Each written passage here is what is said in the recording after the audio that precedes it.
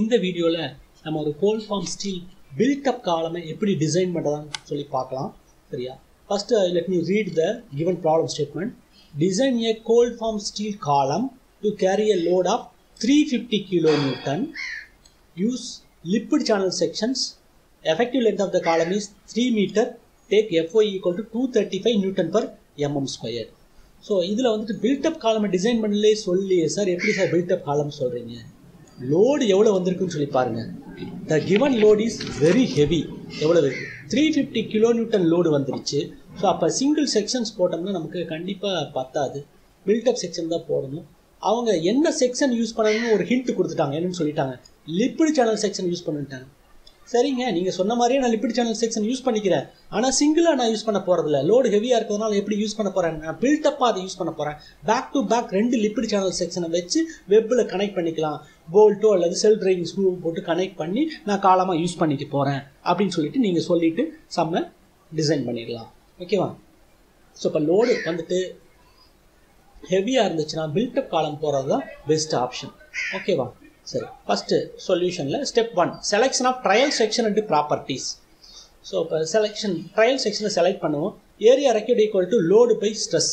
நமக்கு தெரிஞ்ச formula stress equal to load by area. அதை ரீரைட் பண்ணிவிட்டேன். Area recruit equal to load by stress. Stress வந்துட்டு நம்ம எப்போ என்ன போட்டுக்கோம், 0.6 டைம்ஸ் FY போட்டுக்கிட்டேன்.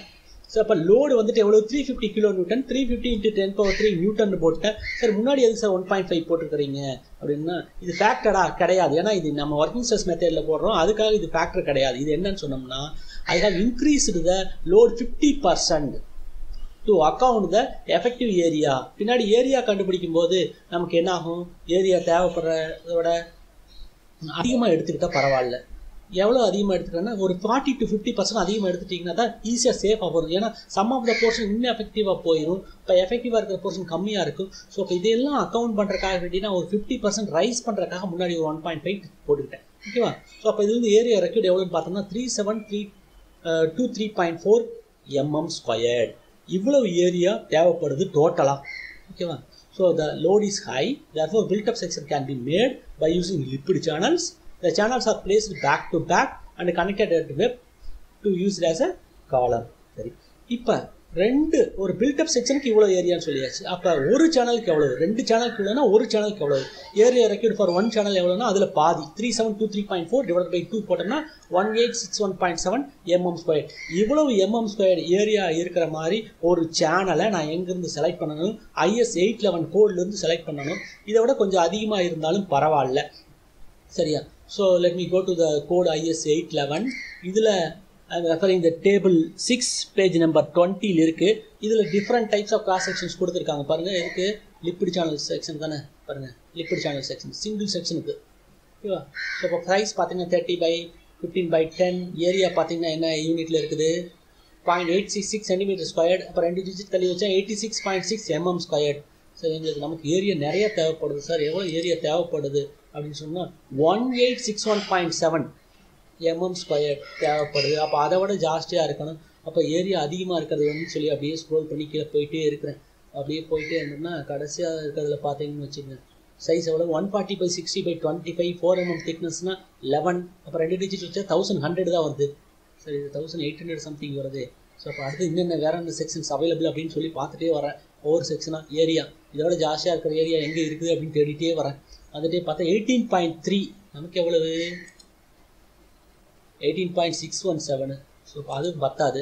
ஸோ அதை விட கொஞ்சம் பெருசாக இருக்கும். அதை எடுத்து திடீர்னு 10 போயிடுச்சுன்னா என்னோட கடைசியில், அதனால் அதோட பெருசு ஏதாவது இருக்கான்னு தேடிட்டே வரேன்.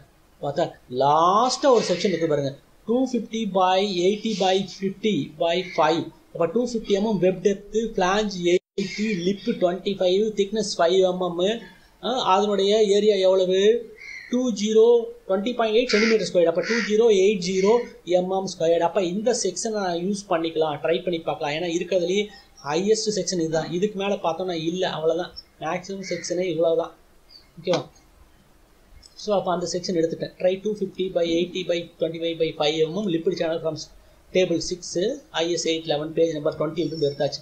அதோட ஏரியாவை பார்த்து எழுதிட்டு எவ்வளவு, 2080 mm². CYYங்கிறது centroidal distance. அது எப்படி மெஷர் பண்ணியிருக்காங்கன்னு காட்டுவோம். அது எவ்வளோன்னு பார்ப்போம். நம்ம எடுத்த செக்ஷனுக்கு CYY எங்கே இருக்குது, இங்கே பாருங்கள், CY எவ்வளவு 2.2 சென்டிமீட்டர், அப்போ 22 mm. சிஒய் எப்படி மார்க் பண்ணியிருக்காங்க டயக்ராம்லன்னு சொல்லி பாருங்க. பாருங்க, இதுதான் லிக்விட் சேனல் செக்ஷன், இது வெப்பு, இது பிளாஞ்சு, இது லிப்பு, இங்கே பாருங்க கர்வு, இது ஆர்ஐ இன்னர் ரேடியஸு. ஓகேவா, சிஒய்ங்கிறது இந்த சென்டர்ல இருந்து இந்த செக்ஷனுடைய சிஜி வரைக்கும் இருக்கிற இந்த டிஸ்டன்ஸ் சிஒய். ஏன்னா இது மோனோசிமெட்ரிக் செக்ஷன். இப்படி பார்த்தோம்னா பிரச்சனை இல்லை. அதாவது இப்படி பார்த்தோம்னா என்னது, டோட்டல் டெப்த்தில் பாதி h/2 சொல்லிடலாம். இங்கே பார்த்தோம்னா எவ்வளோ தூரம் சிஒய். அதுக்கப்புறம் வேறு என்னென்ன ப்ராப்பர்ட்டிஸ் நமக்கு தேவைப்படுதுன்னு சொல்லி பார்த்தீங்கன்னா, மொமெண்ட் ஆஃப் இனர்ஷியா வேணும். மொமெண்ட் ஆஃப் இனர்ஷியா இங்கே IXX இருக்குது 1840 into 10⁴ mm⁴. ஏன்னா அது சென்டிமீட்டர் பவர் 4க்கு mm⁴ மாத்திரம். IYY 156 into 10⁴ mm⁴. இது எல்லாம் நான் பார்த்து எழுதிக்கிறேன். ஓகேவா, 1840 into 10⁴, 156 into 10⁴. அதுக்கப்புறம் முக்கியமான ஒரு விஷயம் என்னது, RI என்னது, இன்டர்னல் ரேடியஸ். RI வேல்யூ எங்கே கொடுத்துருக்காங்க, RI அப்படியே நமக்கு தேவையான செக்ஷன் பார்த்தீங்கன்னா எவ்வளவு 7.5 mm. ஸோ அப்போ 7.5 mm அதையும் எடுத்து எழுதியாச்சு. இப்போ எல்லா வேல்யூ எடுத்து எழுதியாச்சு. இப்போ வந்துட்டு எனக்கு என்ன வேணும், பில்டப் செக்ஷனுடைய ப்ராப்பர்ட்டி வேணும். இண்டிவிஜுவல் செக்ஷனுடைய ப்ராப்பர்ட்டிஸாக இது மொத்தமாக கிடச்சிருக்குது. ஓகேவா, இப்போ பில்டப் செக்ஷன் வேணும்னு உடனே நம்ம காலம் வந்துட்டு எந்த ஆக்சிஸை பொறுத்து பெண்ட் ஆகும், இது எக்ஸ் ஆக்சிஸ், இது ஒய்ஒய் ஆக்சிஸ். அப்போ காலம் எப்பவுமே மைனர் ஆக்சிஸை பொறுத்து தான் பெண்ட் ஆகும், அதாவது பக்கிள் ஆகும். ஒய்ஒய் ஆக்சிஸை பொறுத்து தான் பக்கிள் ஆகும். ஸோ அப்போ IYY ப்ராப்பர்ட்டி நான் கண்டுபிடிக்கணும். சார் நம்மக்கிட்ட தான் IYY இருக்குது. அது என்னது, ஒரு சிங்கிள் சேனலுக்கு தான் இருக்குது, நமக்கு பில்டப் செக்ஷனுக்கு மொத்தமாக இல்லையே. மொத்தமாக இருக்கிறத கண்டுபிடிக்கணும்ல. அப்போ நான் வந்துட்டு பேரலல் ஆக்சிஸ் தியரம் யூஸ் பண்ணுறேன். பாருங்க, நம்ம டோட்டல் செக்ஷனுடைய சிஜி இங்கே இருக்குது, இண்டிவிஜுவலுடைய சிஜி இந்த இடத்துல இருக்குது. அந்த ரெண்டு கடையில் இருக்கிற டிஸ்டன்ஸ் CYY. அப்போ என்ன யூஸ் பண்ணிக்கலாம், பேரலல் ஆக்சிஸ் தியரம் யூஸ் பண்ணிக்கலாம். ஃபார்முலா என்னது, IG + AH². சரி, நான் இங்கே ஒரு சேனல் இங்கே ஒரு சேனல் இருக்குது, அப்போ 2 போட்டுக்கலாம். IG + AH² 2 போட்டுக்கலாம். ஸோ அப்போ அந்த 2 முதல்லையே போட்டுக்கிட்டேன்.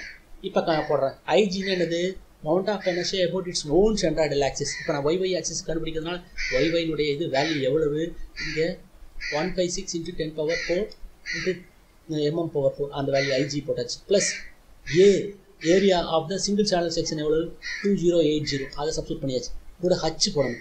ஹச்சுங்கிறது என்ன டிஸ்டன்ஸு, நான் கன்சிடர் பண்ண செக்ஷனுடைய சென்டர் எங்கே இருக்குது, இங்கே இருக்குது.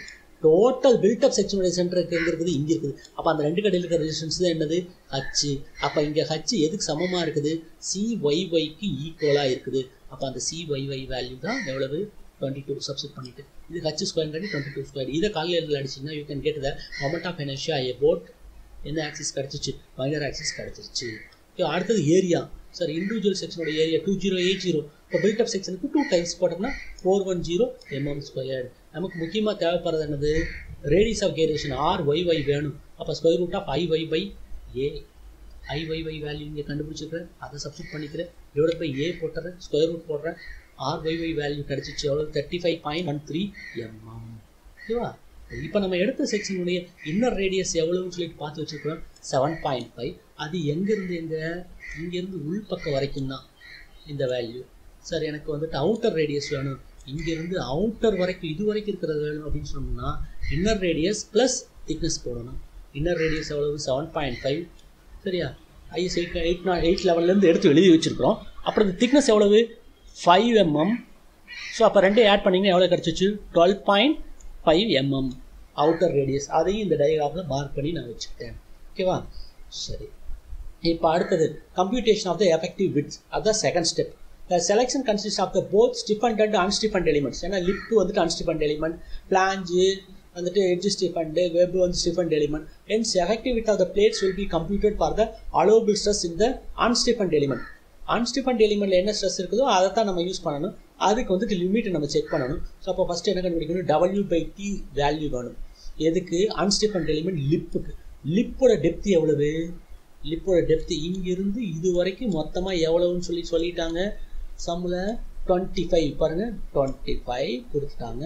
இப்போ நான் எதை கழிக்கணும், இதில் வேற இன்னர் ரேடியஸ் இப்படி இருக்குன்னு சொல்லிட்டீங்க சார். அது இல்லாத மீதி இருக்கிறது தான் வேணும். அப்போ inner radius plus outer radius போட்டால் தான் நம்ம இங்கே வர முடியும். அவுட்டர் ரேடியஸ் வேல்யூ எவ்வளோன்னு உங்களுக்கு தெரியும், 12.5. அப்போ இது எவ்வளோ போயிடுச்சு, இந்த இடத்துல ஒரு 12.5 போயிடுச்சு. Inner radius plus thickness add பண்ணால் அவுட்டர் ரேடியஸ் வந்துருச்சு. அந்த அவுட்டர் ரேடியஸை 25லேருந்து கழிச்சிடணும். அதுதான் என்னது, flat with of the lip. அப்போ 25 minus 12.5 divided by thickness எவ்வளவு 5 mm போட்டிங்கன்னா ரேஷியோ கிடச்சிச்சு 2.5. இப்போ இது எதோட கம்பேர் பண்ணணும், W/T லிமிட்டோட கம்பேர் பண்ணணும். அதுக்குரிய ஃபார்முலா எங்கே கொடுப்பாங்க, class 6.2 page number 13 in IS 801. Page number 18 வந்துட்டேன். கம்ப்ரெஷன் ஆன் பேஜ் நம்பர் 13 வந்துட்டேன். Compression on அன்ஸ்டிஃபன்ட் elements W/T not greater than 530/√f னா FC equal to 0.6 fy. So அப்போ W/T லிமிட் வந்து பார்க்கணும் எவ்வளவு 530/√fy. இதுக்குள்ளே இருந்துச்சுன்னா FC கண்டுபிடிக்கிறதுக்கு இந்த ஃபார்முலா. அதுக்கு மேலே இருந்து 1210/√f கீழே இருந்துச்சுன்னா இந்த ஃபார்முலா. அதுக்கு மேலே இருந்துன்னா வேறு ஃபார்முலா. நம்மளுக்கு அப்போ எந்த கேஸில் வருது, எந்த ஸ்ட்ரெஸ்ஸை வந்துட்டு நம்ம பேசிக் டிசைன் ஸ்ட்ரெஸ்ஸாக யூஸ் பண்ணணும் அப்படிங்கிறது அன்ஸ்டிஃபன்ட் எலிமெண்ட்டை பொறுத்து தான் இருக்குது. சரியா? ஸோ அப்போ 530/√fy அதை அப்படியே பார்த்து எழுதிடுறேன். இது என்ன யூனிட்ல இருக்குது, 530/√fyங்கிறது MKS யூனிட். நமக்கு வந்துட்டு எந்த யூனிட்ல இருந்த ஈஸியாக நம்ம போடலாம், SI யூனிட்ல வேணும். அப்போ என்ன பண்ணுறேன், டிவைட் பை 3.22 இந்த கான்ஸ்டன்ட் மட்டும் 3.22 டிவைட் பண்ணி இந்த ஃபார்முலா ரீரைட் பண்ணிடுறேன். எவ்வளோ 165/√fy. ஓகே, SI யூனிட்ல FI வேல்யூ சம்முலேயே கொடுத்துட்டாங்க எவ்வளோ 235. அதை போட்டுட்டு அடித்தோம்னா வேல்யூ எவ்வளோ வந்துச்சு 10.76. இது லிமிட்டு சார். நம்ம ஆக்சுவல் வந்துட்டு 2.5 தானே வந்திருக்குது. லிமிட்டை விட அது எப்படி இருக்குது, நமக்கு கம்மியாக இருக்குது சார். ஸோ அப்போ W/T is less than W/T limit. அப்போ என்ன பண்ணிக்கலாம், FC equal to as per இது W/T நாட் கிரேட்டர் தென், அப்போ அதை விட கம்மியாக இருந்துச்சுன்னா 0.6 × fy. அப்போ அந்த ஃபார்முலாவே யூஸ் பண்ணிக்கலாம். FC equal to F equal to 0.6 × fy. 0.6 × 235 போட்டோம்னா ஸ்ட்ரெஸ் வேல்யூ வந்துச்சு எவ்வளவு 141 Nm². ஓகேவா? சரி, அப்போ இந்த ஸ்ட்ரெஸ் தான் நம்ம யூஸ் பண்ணி கால்குலேஷன் இதுக்கு மேலே போடணும். அப்போ அந்த ஸ்ட்ரெஸ்ஸை முடிவு பண்ணுறது எதை வச்சு தான் பார்க்கணும், அன்ஸ்டிஃபன்ட் எலிமெண்ட்டை வச்சு தான் பார்க்கணும். ஏன்னா அதுதான் கிரிட்டிக்கல் எலிமெண்ட்டு. ஓகேவா? அடுத்தது ஸ்டிஃபன்ட் ஃபிளாஞ்சஸ். இப்போ ஃபிளாஞ்சஸ்க்கு வருவோம். ஃபிளாஞ்சஸ்க்கும் இதே மாதிரி தான் என்ன பண்ணிக்கணும், W/T ரேஷியோ கண்டுபிடிக்கணும். Wங்கிறது என்னது, ஃப்ளாட் வித். அப்போ ஃப்ளாட் வித்து வேணும்னா எப்படி கிடைக்கும் ஃபிளாஞ்சுக்கு அப்படின்னு சொல்லி பார்த்தீங்கன்னா, ஃபிளாஞ்சுடைய மொத்த வித்து எவ்வளவு 80 mm. அப்போ இந்த 80ல் ஃப்ளாட்னா என்னது, இதிலிருந்து இது வரைக்கும் இருக்கிறது தான், அந்த கரு இல்லாமல் இருக்கிறது தான். அப்போ எதை கழிக்கணும், நான் இதை அவுட்டர் ரேடியஸை இங்கே ஒரு தடவை கழிக்கணும், இங்கே ஒரு தடவை கழிக்கணும். அப்போ தான் என்ன கிடைக்கும், நடுவில் இருக்கிற இந்த ஃப்ளாட் விட்டு கிடைக்கும். அப்போ 80 - 2 டைம்ஸ் அவுட்டர் ரேடியஸ் எவ்வளவு 12.5. ஸோ அப்போ பாருங்கள் 80 - 2 டைம்ஸ் 12.5 போட்டோம்னா விட்டு கிடச்சி. டிவைட் பை திக்னஸ் எவ்வளோ 5 போட்டோம்னா W/T வேல்யூ கிடச்சிச்சு எவ்வளோன்னு வந்துருச்சு 11 வந்துருச்சு. ஸோ அப்போ this has to be compared with the W/T limit value that is provided in the class 5.2.1.1 page number 6. So அப்போ IS 801ல் பேஜ் நம்பர் 6 போகிறேன். ஸோ W/T லிமிட் ஃபார்முலா என்னது 1435/√f. இது க்ளோஸ்டு செக்ஷன்னா இந்த ஃபார்முலா யூஸ் பண்ணணும். Other தென் க்ளோஸ்டுனா இந்த formulas தான் நம்ம use பண்ணணும். ஓகேவா? ஸோ அப்போ 1435/√f இது MKS யூனிட்டில் இருக்குது. டிவைட் பை 3.22ஆல் நீங்கள் டிவைட் பண்ணிட்டீங்கன்னா உங்களுக்கு அது SI யூனிட்டில் கிடச்சிச்சு. இப்போ F வேல்யூ சப்ஸ்டியூட் பண்ணிடுங்க எவ்வளவு 141. அதை சப்ஸ்டியூட் பண்ணிட்டீங்கன்னா லிமிட் கிடச்சிருச்சு எவ்வளவு 37.55 லிமிட். சார் ஆக்சுவல் வேல்யூ 11 தானே சார் நமக்கு வருது பிளாஞ்சுக்கு. இப்போ ஆக்சுவல் வேல்யூ லிமிட்டை விட கம்மியாக இருக்குது. அப்போ என்னது, section is fully effective. Section is fully effective. அப்போ B ஈக்குவல் டு W. பிளாஞ்சில் எந்த போர்ஷனையும் கழிக்க வேண்டிய அவசியம் கிடையாது. ஏன்னா ஃபுல் செக்ஷன் இஸ் எஃபெக்டிவ். இன்எஃபெக்டிவே அங்கே கிடையாது. ஓகேவா? Then coming to the ஸ்டிஃபன்ட் web. அதே மாதிரியே வெப்புக்கு நம்ம கண்டுபிடிப்போம். என்ன கண்டுபிடிக்கலாம், ஃபஸ்ட்டு W/T ரேஷியோ கண்டுபிடிப்போம். அப்போ Wனா என்ன, Tங்கிறது திக்னஸ் 5 mm போட்டாச்சு. Wங்கிறது என்னது, ஃப்ளாட் வித்து. ஃப்ளாட் வித்து வேணும்னா எதுலேருந்து எதுக்கு எடுக்கணும், இந்த இடத்துல இருந்து இந்த இடம் வரைக்கும் இருக்கணும். டோட்டல் டெப்த் எவ்வளவு 250. அப்போ இங்கிருந்து இது வரைக்கும் எவ்வளவு, அவுட்டர் ரேடியஸ் மேலே ஒரு தடவை கீழே ஒரு அவுட்டர் ரேடியஸ் இருக்குது. இந்த அவுட்டர் ரேடியஸ் கீழே ஒரு தடவை கழிக்கணும், மேலே ஒரு தடவை கழிக்கணும். அப்போ அவுட்டர் ரேடியஸ் எவ்வளவு 12.5. அப்போ 250 - 2 டைம்ஸ் 12.5 போட்டால் flat with of the web கிடச்சிருமா. அதுதான் நான் இங்கே பண்ணிக்கிறேன் பாருங்கள். 250 - 2 டைம்ஸ் 12.5 போட்டோம்னா ஃப்ளாட் வித்து டிவைடட் பை என்ன போட்டாச்சு, திக்னஸ் போட்டோம்னா ரேஷியோ 45 வந்துருச்சு. Already limit கண்டுபிடிச்சிக்கிறோம். எவ்வளோ இங்கே பாருங்கள் 37.55. அதை விட இது ஜாஸ்தியாக இருக்குது. அப்போ நம்ம என்ன பண்ணணும், எவ்வளோ வித்து எஃபெக்டிவ் நம்ம கண்டுபிடிக்கணும். ஏன்னா லிமிட்டை இது தாண்டிடுச்சு, ஃபுல்லி எஃபெக்டிவ் கிடையாது. சம் ஆஃப் த போர்ஷன் இன்எஃபெக்டிவாக இருக்கும். அது எவ்வளவுன்னு கண்டுபிடிக்கணும். அதுக்கு you have to use this expression. இந்த எக்ஸ்பிரஷன் அதே பேஜ் நம்பர் 6ல் பாருங்கள். if w by t is larger than w by t limit na இந்த ஃபார்முலா தான் யூஸ் பண்ணணும். v by t 2120 by root f 1 minus 465 by w by t into root f. ஓகேவா, இந்த formula தான் நம்ம use பண்ணணும். இந்த ஃபார்முலாவை எடுத்து எழுதிட்டேன். இந்த ஃபார்முலா எப்படி இருக்குது? 2120 by root f 1 minus 465 by w by t into root f. It is in the unit of mks. It has to be converted into SI unit by dividing the constant by a factor of 3.22. So அப்போ 2120 இந்த 465 மீதியெல்லாம் அப்படியே போட்டுக்கலாம். Divide by 3.22 போடுறீங்க. இந்த expression கிடச்சிருச்சு. அதை rewrite பண்ணி எழுதியாச்சு. இப்போ இதில் சப்ஸ்டிட் பண்ணிடலாமா? எஃப் வேல்யூ எவ்வளோ நமக்கு தெரியும். எஃப் எவ்வளோ கண்டுபிடிச்சி வச்சுருக்கீங்க? 141 Newton per MM squared. F value already உங்களுக்கு தெரியும். ஸோ அப்போ அந்த எஃப் வேல்யூ கொண்டு வந்துடுறீங்க. இதில் சப்ஸ்டிட் பண்ணி கால்குலேட்டரில் அடிக்கிறீங்க. எவ்வளோ கிடைக்குது உங்களுக்கு? B by D 40.376. பி தான் வேணும் சார் எஃபெக்டிவ். அப்போ திக்னஸ் இங்கே கொண்டு வந்துருங்க. கிராஸ் மல்டிப்ளை பண்ணுங்கள். அப்போ 40.376 into 5 போட்டிங்கன்னா எவ்வளோ விட்டு வந்துச்சு? 201.88 mm. இவ்வளோ தான் வந்துட்டு எஃபெக்டிவ். அப்போ அது இல்லாமல் மீதி எவ்வளோ இருக்குதோ அதுதான் என்னது? இன்எஃபெக்டிவ். அதை எப்படி கண்டுபிடிக்கலாம்? மீதி இருக்கிறது மொத்தம் எவ்வளோ ஃப்ளாட் விட்டு இங்கே போட்டிருக்கோம் பாருங்கள். எவ்வளவு? 250 minus 2 times 12.5. அதை கழிச்சிட்டோமா? 250. இதில் எதை கழிச்சிடணும்? எஃபெக்டிவாக எவ்வளோ இருக்குது? 201.88. அதை இங்கே போட்டு அதை கழிச்சிட்டிங்கன்னா மீதி இன்எஃபெக்டிவ் கிடச்சி போச்சு. அது எவ்வளவு? 23.11 mm. அது வெப்பில் சென்டரில் இருக்கிற 23.11 mm மட்டும் என்னது? இன்எஃபெக்டிவ். அப்போ எஃபெக்டிவ் வந்துட்டு 201.88ல். அப்போ இன்எஃபெக்டிவ்க்கு மேலே பாதி இருக்கும், கீழே பாதி இருக்கும். அதை டயக்ராமில் இங்கே ரெப்ரசென்ட் பண்ணிட்டு பாருங்கள். Total with 250. இங்கே ஒரு அவுட்டர் ரேடியஸ் கழிச்சாச்சு, இங்கே ஒரு அவுட்டர் ரேடியஸ் கழிச்சாச்சு. அதுதான் என்னது? 250 minus 2 into 12.5 போட்டது. இந்த ஃப்ளாட் வித்துக்குள்ளார இன்எஃபெக்டிவ் எவ்வளோன்னு சொல்லியாச்சு? 23.11 mm. அப்போ சென்டரில் இருக்கிற இந்த 23.11 mm மட்டும் என்னது? இன்எஃபெக்டிவ். அப்போ எஃபெக்டிவ் எவ்வளவு? 201.88 டிவைட் பை 2 போட்டோம்னா எவ்வளவு? 100.94 mm. இப்போ இதுக்கு மேலே இதிலிருந்து இது வரைக்கும் இருக்கிற 100.994 இதுலேருந்து இது வரைக்கும் இருக்கிற 100.94 என்னது? எஃபெக்டிவ். கார்னர் ஆட்டோமேட்டிக்காக எஃபெக்டிவ். ஓகேவா? ஸோ அப்போ இன்எஃபெக்டிவ் எவ்வளவு அப்படிங்கிறத கண்டுபிடிச்சாச்சு. இந்த போர்ஷன் தான் இன்எஃபெக்டிவ்னு தெரிஞ்சு போச்சு. அப்போ எஃபெக்டிவ் ஏரியா எப்படி கண்டுபிடிக்கலாம்? டோட்டல் ஏரியா எவ்வளவு? 4160. ரெண்டுக்கும் சேர்த்து பாருங்கள். நம்ம கால்குலேட் பண்ணி வச்சுருக்கேன் நான்.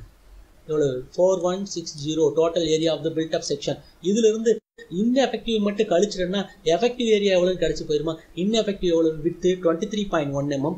திக்னஸ் ஆஃப் த பிளேட் எவ்வளவு? 5 mm. 23.11 into 5. எத்தனை பீஸ் இருக்குது? இந்த பக்கம் ஒன்று இருக்குது சார் அந்த சேனலில். இந்த பக்கம் இருக்கிற சேனலில் ஒரு வெப் இருக்குது. ஸோ அப்போ 2 times போட்டோம்னா எவ்வளோ கிடச்சிச்சு? ஏ எஃபெக்டிவ் கிடச்சிருச்சு. இப்போ ஏ effective கிடச்சதுக்கப்புறம் we can find the form factor Q. Qங்கிறது ratio between the A effective to area. This is available இந்த class 6.6.1.1a page number 17 and 18 இது கொடுத்துருப்பாங்க. IS 801ல் நான் அந்த கோடுக்கு போகிறேன். இப்போ அந்த பேஜுக்கு பாருங்கள்.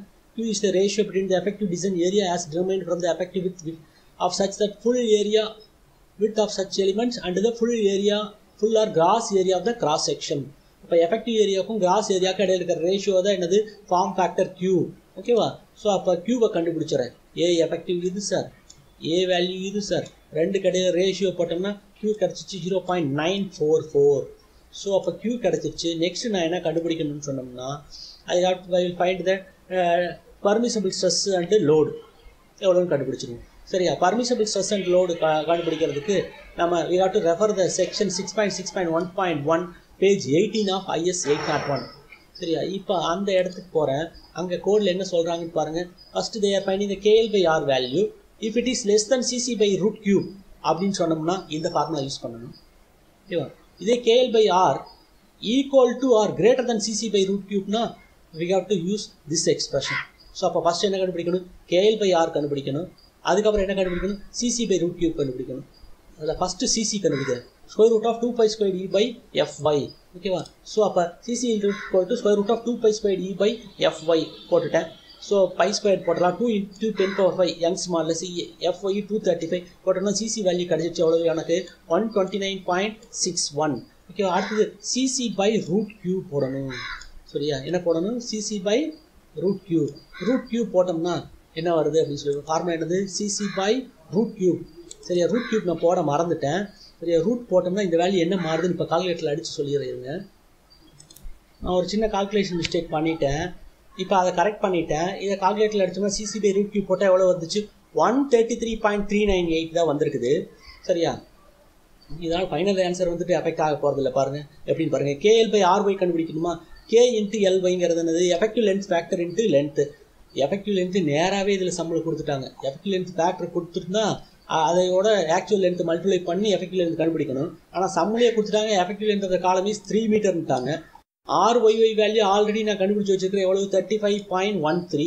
ஸோ அப்போ லென்த் எவ்வளவு? 3 மீட்டர் எஃபெக்டிவ்ட்டாங்க. அப்போ 3 × 10⁻³ போட்டு அதை என்னவா மாற்றிட்டேன்? நான் எம்எம்மாக மாற்றிட்டேன். டிவைட் பை ஆர்ஒய்ஒய் 35.13 போட்டோம்னா 85.397. ஸோ அப்போ CC by root Q value எவ்வளவு? 137 கிடையாது. எவ்வளவு? 133.398. அதை விட இது கம்மி தான் சார் இருக்குது. ஸோ அப்போ இந்த கால்குலேஷன் மிஸ்டேக்னால ஆன்சர் எதுவும் மாற போகிறதில்ல. ஓகேவா? ஸோ அப்போ KL by R is less than CC by root cube. அப்போ என்ன பண்ணணும்? எந்த ஃபார்முலா யூஸ் பண்ணணும்? KL by R is less than CC by root cube.